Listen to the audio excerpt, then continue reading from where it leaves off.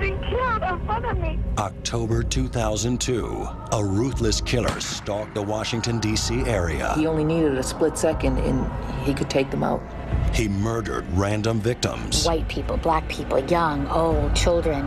And then he vanished without a trace. How do you find a ghost? Millions were held hostage. I felt like the water was over my head. By the sniper's high-powered rifle. The killing spree shocked the nation.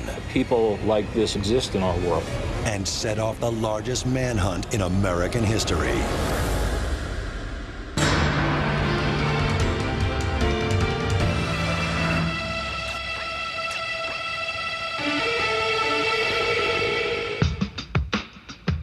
Montgomery County, Maryland, borders the nation's capital, but it doesn't share Washington, D.C.'s violent reputation.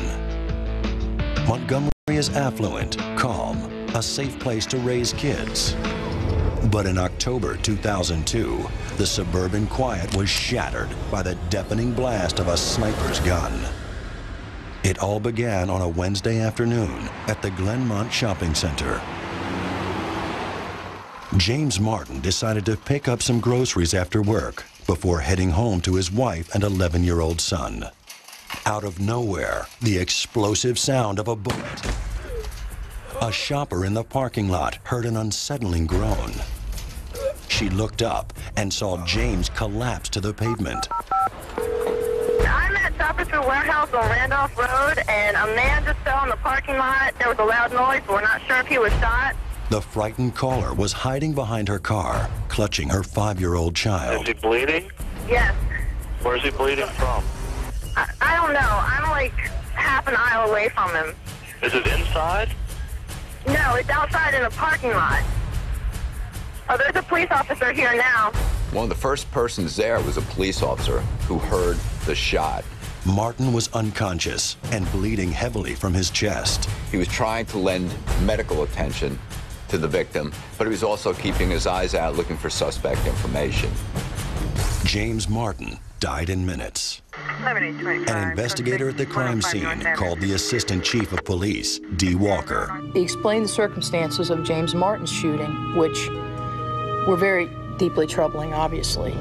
A small entrance wound and a larger exit wound indicated that whoever killed James Martin used a high-powered rifle. I start running through my head the possible causes of something like this because in Montgomery County, we just don't have drive-by shootings involving high-powered weapons. I remember hanging up the phone and just having this feeling of wondering when the other shoe was going to drop.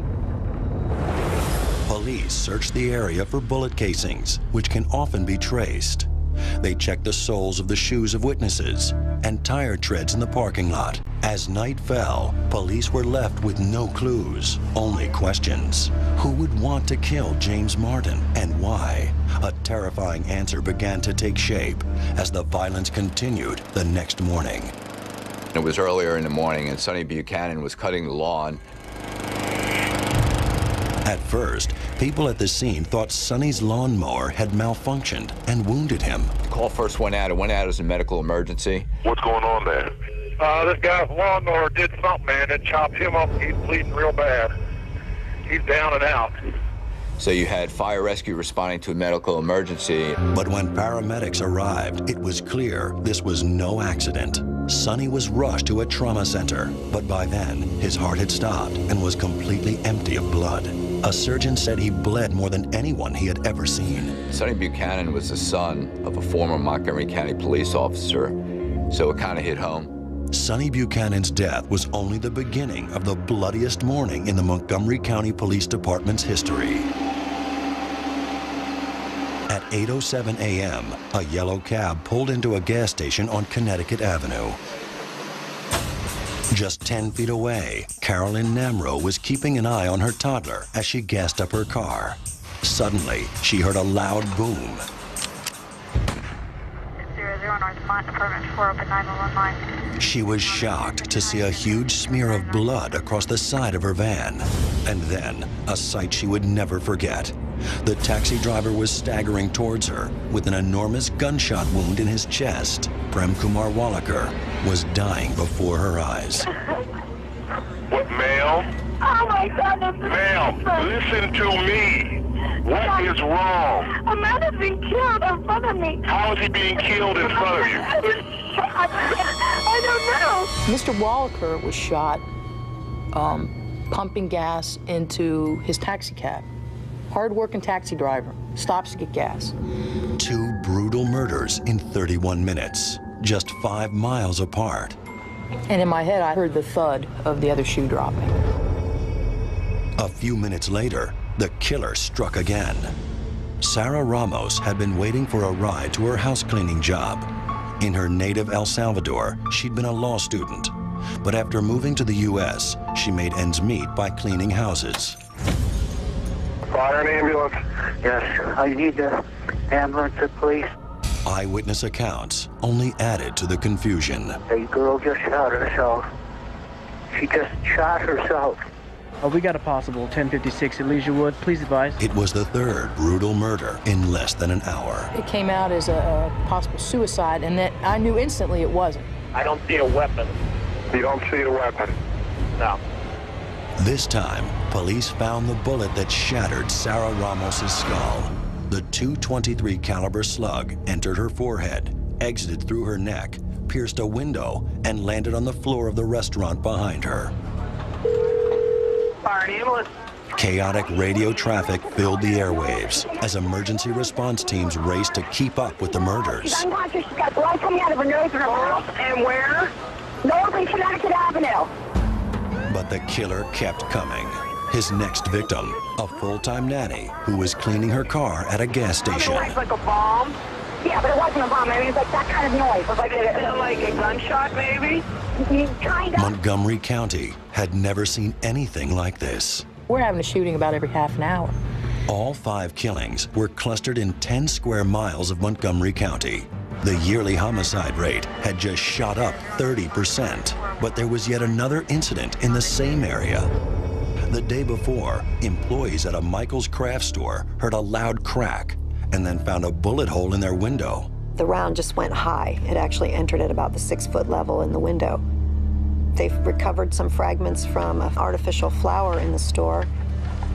So far, police had found no connection between any of the victims. Different ages, different sexes, different races of the victims. That was the most troubling part. And there had been no secondary crimes, like robbery, in any of the shootings.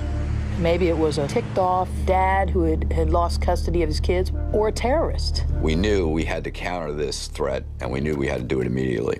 A sniper, or possibly a team of snipers, was stalking the people of Montgomery County. So right away, we had to put all our assets out. We had to put them out immediately, and we had to go with a quick plan. SWAT teams were deployed throughout the area as police prepared themselves for a battle on the streets. We were going to engage this guy, that he was pulling us along, and we were going to end up in a hot confrontation with him. While some police snipers waited for a possible shootout, other snipers helped with the investigation. We sent out our trained snipers to go to each location to come back and report what they believe happened in these locations. The locations were all public areas, parking lots, and gas stations. Undercover cops flooded these areas in the hopes of catching the sniper in the act. At each crime scene, the detectives faced the same nagging question: where could someone with a rifle be hiding? There is no grassy knoll, there is no forest or woodland, there is no cover. And for no lookouts to come out, we realized that maybe a vehicle could be involved at this point in time. The one and only lead police had so far seemed to support this theory. We had a witness who had seen a white panel truck in the area where the victim up at Leisure World had been. Apparently this witness had heard the shot, turned around and saw that white panel truck. Suddenly, it seemed as if white vans and box trucks were everywhere. Police knew they would find more clues in the bodies of the victims. There were now 5 corpses at the medical examiner's autopsy office. When finished, the autopsy results could speak volumes. We had to look at if there was any elevation, which would lead us to believe they were taking these shots from rooftops. And we also needed to know what type of damage occurred to these victims on that day. But even before the forensics could be completed, another panicked call came in. Yeah, we got just shot out here. That night, Pascal Charlot, a 72-year-old Haitian immigrant, was gunned down while crossing a street. He was right over the Montgomery County line in Washington, D.C. I went to the scene on that, and it kind of led me to believe like maybe they saw that this individual was in Washington, D.C., and they wanted to extend the killing field to another location within the metropolitan area. The quiet city of Rockville, Maryland, was about to become the epicenter of a story that would grip the nation, and a small police department would become the headquarters for the biggest manhunt in U.S. history. We felt like we'd stepped off a cliff, and we didn't know how it was going to end. On Friday, October 4th, 2002, Washington, D.C. area residents awoke to a new reality. Pumping gas, going outside, you're much more aware of what's going on around you. The fear was palpable. There was just this sense of foreboding as people went about doing their work. 6 innocent people had been gunned down in less than 48 hours. Police had no suspects, no motive, and very few leads. Now, everyone felt like a target. When people went to put gas in their car, they would bob and weave. People walked down the street, they wouldn't walk in a straight line. Police Chief Charles Moose appointed his most experienced detective to lead the investigation, Barney Forsythe. The chief, of course, asked me, he says, what's the link? And I said, Chief, at this point, we don't see a link. And so that's the commonality, is that there is no link. And of course, that's one of the most difficult type of cases to deal with. Chief Moose made an early decision to deal with the crisis by presenting as much information as possible to the public. They still all appear to be random victims, don't appear to be anyone's enemy, don't appear to be involved in anything coordinated, just simply random targets. Schools went into lockdown with armed guards out front. Helicopters were everywhere. Meanwhile, the autopsy results showed a consistent pattern. In 4 of these individuals, it was a center mass shot. The bullets came from a long-range rifle, an AK-47, or a Bushmaster. These rifles that are military rifles, they're built to kill. They're not built just to hurt somebody, they're built to kill them. Ballistics experts confirmed that these were military rounds. 2 .23 caliber bullets fired by a rifle. And it had like a sunburst effect. It goes in small and then it gets wider as it goes through. So what you end up with is that all those organs that are in that range of that cone get injured, whether they get hit directly by the bullet or not. The Bureau of Alcohol, Tobacco, and Firearms did an analysis. We looked at the different rounds, the way the round hit the victim, and that helped us figure out where the shot may have been taken from. The shots were not coming from rooftops. Somehow, the killer was finding a way to hide in plain sight. But I couldn't see how they could escape so quickly. Investigators began to believe the sniper was shooting from a vehicle, which led to a theory that a pair of shooters might be involved. For the purposes of shooting, you want to have room available so you can have some mobility, and that means when you're behind the wheel, you don't have that kind of mobility. The idea that the armed sniper was hiding in a car spread fear like wildfire. Within the past year, Washington area residents had lived through the 9/11 attacks and the anthrax scare. Now, they face the possibility that a team of terrorists was hunting them down. The Washington Post, on the front page, says snipers and Al-Qaeda. Those questions were being publicly asked. That afternoon, the sniper turned an awful situation into a nightmare. He widened the terror. Stop 911, what's your emergency? We've had a lady shot in our parking lot. This is Michaels in Fredericksburg. When 43-year-old Carolyn Sewell was gunned down in Virginia, fear reverberated across the entire region. All right, Get away from the window. I'm sorry. Where's the person at? She's laying in the parking lot, sir. While laying on the pavement, Carolyn prayed that she could live for her 2 kids. Say that again, honey. She's laying on the ground between our store and Michael's, and she is moving her arm. There's a lady standing over. There's a lady standing with her. She would become the first survivor of the sniper's long-range bullet. This was the second shooting incident at a Michael's store. Investigators immediately seized on the possible link that could lead to the killer. So we looked at disgruntled employees, people that maybe had been terminated, some connection between the Michaels in Maryland and the Michaels in Fredericksburg. Of course, nothing was really developed. There was nothing there. There was so little, in fact, at every crime scene. After each killing, the shooter vanished into thin air. Investigators were mystified. We had no physical description. We had no good eyewitnesses. How do you draw up a plan to find a ghost? In a desperate move, Police Chief Moose asked residents for help. We're still convinced that people have seen something. We want to talk to them. We want to follow up. A tip line was immediately overwhelmed by callers who were sure they knew the sniper. We had over 100,000 tips come in to the tip line, which is astronomical. Detectives began working around the clock to follow every worthwhile lead and stop the killings. Meanwhile, Drew Tracy scrutinized the sniper's every move in search of a pattern. They were close to major roadways. We realized there were strip malls, and we realized that certain stores were consistent at these places. We also realized that they knew the traffic patterns in the area of Montgomery County. Rather than get stuck in heavy southbound traffic, the killer, or killers, traveled north after a morning shooting. They went to the path of least resistance. Based on those movements, police created a plan to trap the sniper. It was called the concentric circle scheme. An immediate response team would be ready to deploy within 1 minute of a 911 call.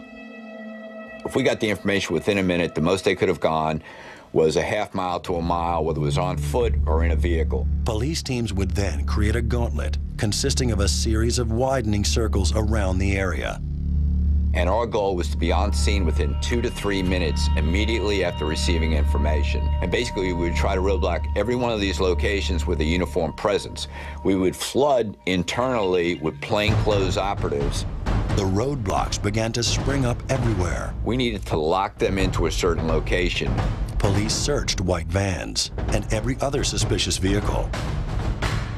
One of the biggest manhunts in U.S. history was underway, and yet the snipers seemed to stay one step ahead, slipping through the gauntlet at every turn. We would get ourselves just about where we thought we had things under control when something would happen in another jurisdiction. And just when detectives were convinced that they had seen the worst attacks on their citizens, the sniper spoke and assured them no one was immune to his deadly aim. Yes, the children are not safe. After 3 days of sniper attacks, 6 Washington, D.C. area residents had died from massive injuries. Only 1 survived. The high kill rate suggested a particular kind of suspect. We were dealing with a trained individual. Hunters have this expertise. Military has this expertise. Trained law enforcement would have this expertise. Based on the tight cluster of shootings on the first 2 days, police had been looking for suspects in that part of Montgomery County. But the Carolyn Sewell case in Spotsylvania had expanded the attack zone tenfold. The killer could be anywhere, and as the weekend approached, an entire region held its breath. What would be next? The killer might not be a local resident, as they had first suspected. Of particular concern, the safety of school children. I had 3 young children. I ran them through parking lots. I made them go down on the floorboard of the car when I got gas. Throughout the weekend, school and police officials debated whether or not schools should be open. So far, none of the shootings had happened near schools. All of the school children safely returned home. No incidents, no activities at the school. Officials decided that schools would remain in session, but kids would stay indoors. I had my kids telling me, Mom, you have to go to work. You have to go to work till you catch them. We need to go back out for recess. So, you know, it's a different perspective, but it was all that you could think about. 13-year-old Iron Brown had been kicked off his school bus the week before. He'd gotten in trouble for eating candy on the bus, and his aunt had to take him to school.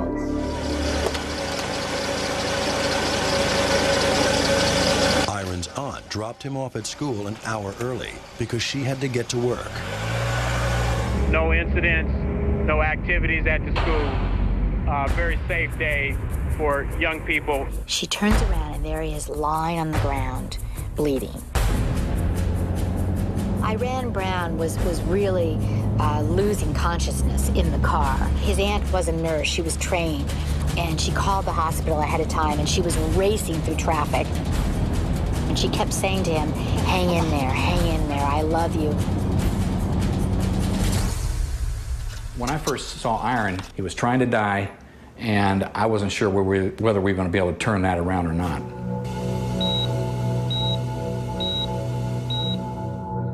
This is our home. This is our community. We took an oath to protect and serve. And these guys come in and make a mockery of that. But stepping over the line, shooting a kid, I guess it's getting to be really, really personal now. Many were startled to see the police chief cry, but those close to the investigation understood. It feels like failure. I mean, it is. That day, Chief Moose asked the federal government for help. The investigation changed dramatically at that juncture. The FBI brought its vast resources to search for the serial killer. A $200,000 reward was offered for information leading to an arrest. Back at the scene of Iron Brown's shooting, investigators were conducting a forensic walk, stepping slowly shoulder to shoulder through the area. And two of them discovered what they thought looked like a flattened out area in the shrubs where maybe somebody had been laying, and they pursued that area much more intensely and with a metal rake found the shell casing. They also found a pen barrel with the ink cartridge removed. They would later check it for DNA. But the biggest find of the day was a mysterious tarot card. And it said, "For you, Mr. Police, code, call me God, do not release to the press." So they were using the code, call me God. It was almost like a calling card saying that it's us again and we did it. At that point in time, they did not ask for anything, and that's a scary situation. The suspects made it very clear that they did not want the media notified with regard to this. The task force wanted to honor the killer's request in order to establish communication, but the media was everywhere. No secret was safe. One of the outlets used a hydraulic camera, and they raised it up 2 stories, and they shot through that little break in the blinds, and they got investigatively sensitive information off one of the tactical boards where we were tracking some things. And they sent crews out there. We'd have cops calling in saying, media truck just pulled up. Police were determined to keep the tarot card evidence away from the press. The next day, the tarot card information was leaked, and it pretty much made the front page of the Washington Post. This is the kind of reporting that, while I understand wanting to get a big story, can be very devastating to a case. Just when the entire operation seemed hopelessly stranded, a powerful breakthrough lifted the spirits of the investigators. We have been taking care of a young man. Iron Brown, the 13-year-old shot at school that morning, would survive. Shell casings from Iron Brown's shooting pointed to a Bushmaster rifle, a weapon which could be lethal even in the hands of an amateur. Thank you, Chief. Sorry to keep everyone waiting tonight. I talked about that you don't have to have a military training or be an expert marksman with this gun. The previous victim had been shot in the abdomen. After I made that statement, the next victim was shot in the head. Almost as a message, if you don't think I'm that good, watch this. Dean Harold Myers was a 53-year-old civil engineer. He had won the Purple Heart after being shot in Vietnam. He was leaving work, and he just stopped to get gas because he had a long ride home back to Gaithersburg. And he got out of the car, and he's pumping gas. A .223 caliber bullet ripped through his skull. If you get a bullet wound like that to the head, it doesn't matter what you do, you're dead. There's nothing we can do. 2 days later, Ken Bridges was killed while pumping gas. And on Friday, October 11th, the killer continued to prove his ruthlessness. All the 911 tapes are difficult to listen to, but this one in particular was the most bothersome. Ted and Linda Franklin had been putting shelves in the back of their car. When Ted moved towards the front of the car to adjust a seat, Linda walked to the rear of the vehicle. She was standing still when the fatal bullet hit. It was another shot to the head. Your wife is shot? Yes. Where has she been shot? She shot in her head.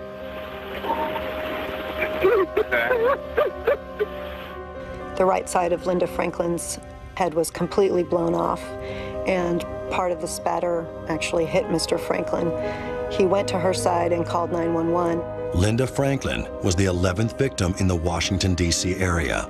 And we felt with each new one that we weren't being successful at doing our job and protecting this community. But finally, someone caught a glimpse of the sniper. Now, that was the first good information we had of a possible suspect, as well as a good descriptor of a vehicle. Sort of a cream or white-colored Chevy van. On the neck, the brutal slaying of Linda Franklin took the fear in the Washington, D.C. area to a new level. It was the 11th shooting in 10 days. Even worse, Linda was killed in front of her husband. Just to have your family member present on the scene of the shooting was a first. But this time, there was an eyewitness. Matthew Dowdy said he was walking out of the Home Depot when he saw the killer. A Mideastern style male, complected, crouching down, taking a shot with an AK-74. He described a white or cream-colored van with a burned-out taillight. Now, that was the first good information we had of a possible suspect, as well as a good descriptor of a vehicle. An alert went out to the public. We do want people to continue to watch for things that are out of place, strange behavior, report that. I'm pleased to say that people continue to call our tip line.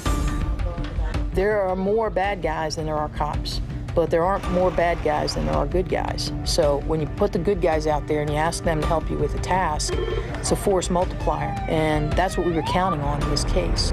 2 days later, a detective was working late, reviewing the surveillance tapes from Home Depot. And then I received a call from Fairfax County PD. We have some internal video footage at the Home Depot that shows this individual inside during that period of time.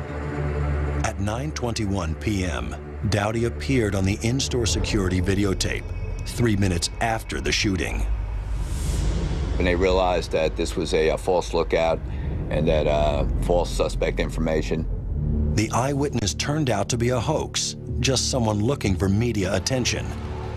2 weeks after the shootings began, the investigators were back to square one. All the suspects they had under surveillance during Linda Franklin's shooting could now be eliminated. Sleep-deprived and frustrated, the investigators knew that to catch the sniper, they'd have to work even harder. You just couldn't walk away from the case. I didn't want to go off shift. You know, your bosses had to send you home. Get your sleep, you're gonna have to come back tomorrow, it's a new day. And you'd go home, and on your way home, there was another shooting incident just around the corner. My dear, sweet administrative aide, Sue Austin, had gone out early on to Kmart and bought me some socks because I couldn't even get home to do my laundry. Before this case, Barney Forsythe had been planning to retire from the police force. But those plans were now on hold. It would have been very difficult for me to walk out the door and turn this over to somebody else. The detectives had no idea that their best lead yet was sitting on a couch across the country in Tacoma, Washington. I encourage everyone to call. Don't assume we have your information. Do not assume that the information you have is no good. As Robert Holmes watched the coverage of the D.C. sniper shootings, he had an alarming revelation. He somehow has this gut feeling that his friend John Muhammad is behind this. John Muhammad had been his buddy in the Army. He owned a long-range rifle, just like the one shown in the news reports. And here was the clincher. John had an estranged wife who had taken custody of their children and moved to the Washington, D.C. area. So he calls the FBI tip line, and his tip gets completely lost. Ironically, the sniper wanted to talk to the task force too. But he was having trouble getting past the chaos he'd created. Brassville City Police, love calls to signs recorded. Good morning. Don't say anything, just listen. Where are the people that are causing the killing in your area? Look on the tarot card. It says, call me God. Sir, I need to refer you to that Montgomery County Police hotline. We're not investigating a crime. Would you like the number? For some reason, the sniper had dialed the wrong number. I don't know what they were paying attention to in that they couldn't find the right number to call. 9424. That 800 number was out there. It was out there. Further complicating the situation, other callers were also taking credit for the crimes. The real sniper got lost in the shuffle. They got desperate for law enforcement to accept that they were the killers when they called, so they brought up a shooting in Montgomery, Alabama, and asked us to look into that shooting. It was a, you gotta believe me, I'm the sniper, and here's how you can tell I'm the sniper. I immediately called Montgomery, Alabama, and I asked if anyone handled a situation at an ABC store, and he said yes, we had a robbery, homicide. Although the case was unsolved, the gun used in the crime was not a Bushmaster, and the sniper wasn't known to rob his victims. It wasn't a strong lead. Saturday, October 19th. Jeff and Stephanie Hopper were driving back to their home in Florida. When they pulled off I-95 in Ashland, Virginia to fill up their car and have dinner, they figured they were out of the danger zone. They were walking out of the Ponderosa restaurant together after a nice dinner, and they were holding hands. They heard an explosion. It took a moment before Jeff realized he had been shot in the abdomen. His wife struggled to unlock her cell phone to call 911. Jeff underwent 5 surgeries in 18 days. He would eventually make a complete recovery. In the nearby woods, an ATF dog found a bullet casing and a note tacked to a tree. The note was tucked inside a Ziploc Halloween bag. The killer was getting sloppy. There was DNA on the Ziploc bag that the note was contained in. It's actually one of the ways in which law enforcement can pick up DNA is with the Ziploc mechanism that draws the DNA from the fingers as you do that. The DNA, however, didn't match anything in the FBI's national database. After the test was completed, investigators read the note. For you, Mr. Police, call me God. And then it went on to make demands, very specific demands of what was expected of law enforcement to make the killings end. The sniper wanted $10 million placed in a bank account. Once I heard that they were looking for really an exorbitant amount of money, I really felt very confident that we were going to get them. The sniper also wrote that at 6 a.m. he would call the Ponderosa restaurant where Jeffrey Hopper had been shot. We missed the time cutoff because of the DNA analysis. So Chief Moose went out with a very specific communication in a press conference following the discovery of what was on the note. To the person who left us a message at the Ponderosa last night, we do want to talk to you. Call us at the number you provided. Thank you. On the morning of October 21st, the call came. Finally, the police and the sniper were in direct contact. Is this the Ponderosa? Who is this? Don't say anything. Just listen. Here's the police. Call me God. Do not release the press. 5 stars. You have orders. They're non-negotiable. If you choose option 1, you will hold a press conference stating to the media that you believe you have caught the sniper like a duck in an insect. And meet these words exactly as you've heard them. If you choose option 2, be sure to remember, you will not deviate. P.S. Your children are not safe. The call was traced to an Exxon station. 33 minutes later, 2 men were arrested, one with a white van. But these men were simply 2 illegal immigrants near the wrong phone at the wrong time. The task force regrouped and focused on the strange wording in the sniper's last message. You caught the sniper like a duck in a noose. We didn't know what that meant when we first read it. We all looked at each other cross-eyed and didn't know what those words meant. The sniper's note mentioned the Alabama shooting once again. A second call to Montgomery, Alabama revealed more information. A gun magazine had been dropped at the crime scene. It had a fingerprint on it, but local officials said they had not processed the print. And we were never able to actually check that print because we don't have the resources here in our town. The magazine was immediately flown to Washington. And lo and behold, the fingerprint matches Lee Boyd Malvo. Lee Boyd Malvo was a 17-year-old from Jamaica. He had been fingerprinted by immigration officials in Bellingham, Washington. So that gave us basically an individual and a face to a fingerprint. Police were convinced that the teenager had an accomplice. If we could just have 24 hours with this information before the media gets a hold of it, that we could catch them. But if this were to leak, they would be in the wind and probably not surface for a very long time. Over 3 weeks, the snipers had brutally shot 12 people in the greater Washington, D.C. area. Just as police felt they were hot on their trail, the snipers struck again. They came back and they hit us once again in the heart of Montgomery County on October 22nd. Conrad Johnson, a 35-year-old Jamaican-born bus driver, was the next victim. He was shot and killed as he was at the front steps of his bus, ready to do his route. At the scene, a new message had been tacked to a tree. Your incompetence has cost you another life. The FBI had set aside $100,000 in case a negotiation was necessary, but the sniper task force was beginning to put the pieces of the puzzle together. The fingerprint on the magazine, dropped at a liquor store robbery in Montgomery, Alabama, had led them to 17-year-old Lee Boyd Malvo. Malvo was fingerprinted on the West Coast on an immigration issue. Malvo was born in Jamaica. An immigration report from Bellingham, Washington, revealed a custody battle between his mother and a man named John Muhammad. When they get the narrative that was written up, it mentions a John Muhammad. A John Muhammad who's connected to Lee Boyd Malvo. Muhammad had helped Malvo and his mother enter the United States illegally from a Caribbean island. Then, John Muhammad and Lee Malvo became friends, often passing themselves off as father and son. In Tacoma, Washington, FBI agents played the tapes of the sniper for Muhammad's friend, Robert Holmes. Hello? He was a longtime friend of John Muhammad's from the Army. They confided in each other. Who is this? Don't say anything. Just listen. Holmes had called the tip line 5 days earlier. He recognized the voice as Lee Malvo, a kid who hung out with Muhammad. Holmes also gave the agents a possible motive.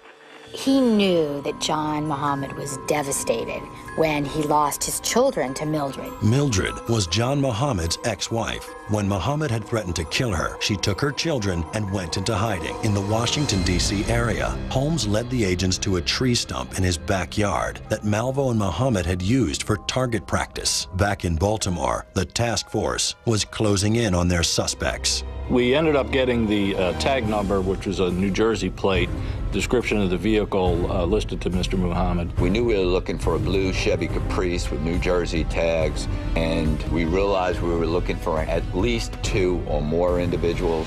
We're keeping our fingers crossed that this is the right thing. Whitney Donahue repaired industrial refrigerators for a living.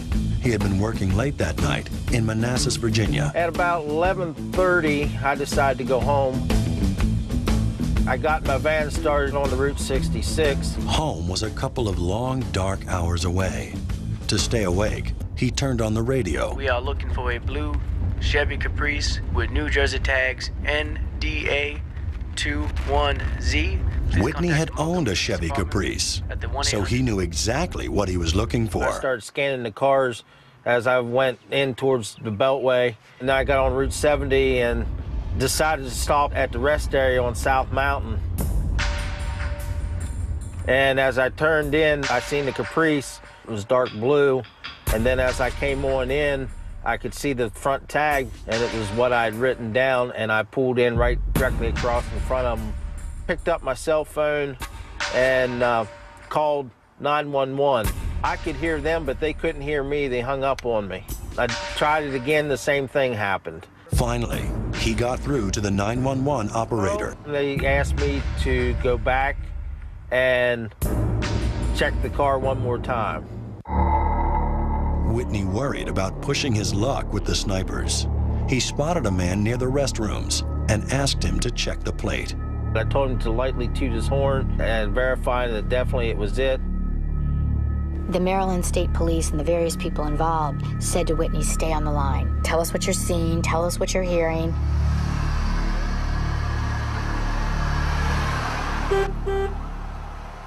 And then this huge command operation came into place. I remember driving as fast as I can to the location. I remember seeing helicopters in the air. And I remember coming up, it was a very cool, crisp night. It was very quiet up there. They shut down the highway. Tactical teams prepared for a shootout. These are the same individuals who trained together and worked together for the prior 2.5 to 3 weeks. They planned the takedown, they got in the wood line, and they executed.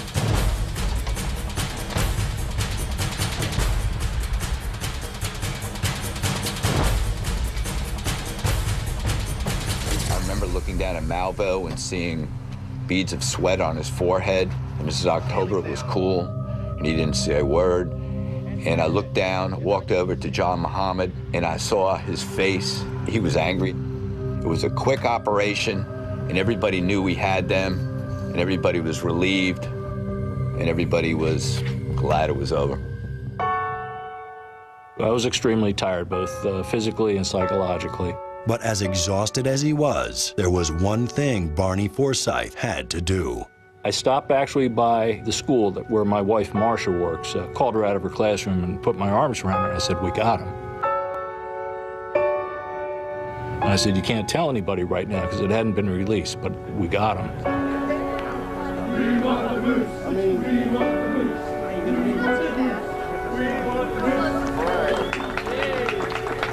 We are gathered to share some information with regards to a sniper situation that has been occurring in the Washington Metropolitan Area.